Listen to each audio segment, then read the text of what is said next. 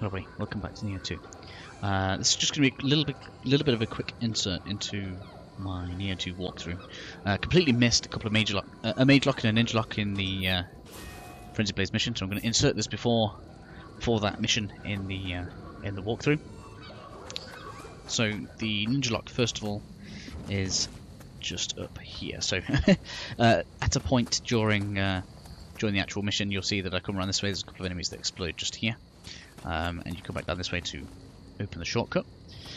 Once you've done that, what you kind of want to do is you want to drop into here like this, and this should be our ninja lock.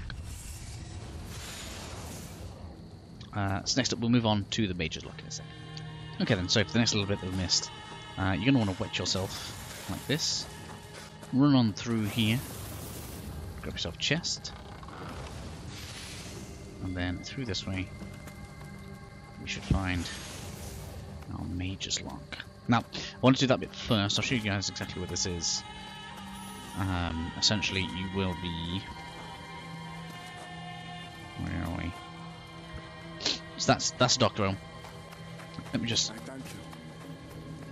show you guys a little bit more properly. Eventually, you'll come across this NPC that we have following us right now.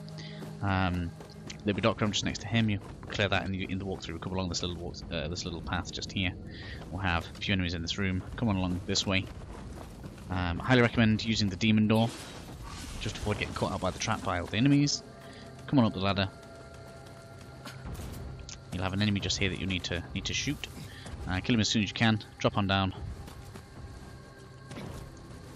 That takes us back to where we started. We can get the water. So that's gonna cover the locks for the Frenzied Blaze. Hopefully this just helps make it so that people don't miss these as they go through the level.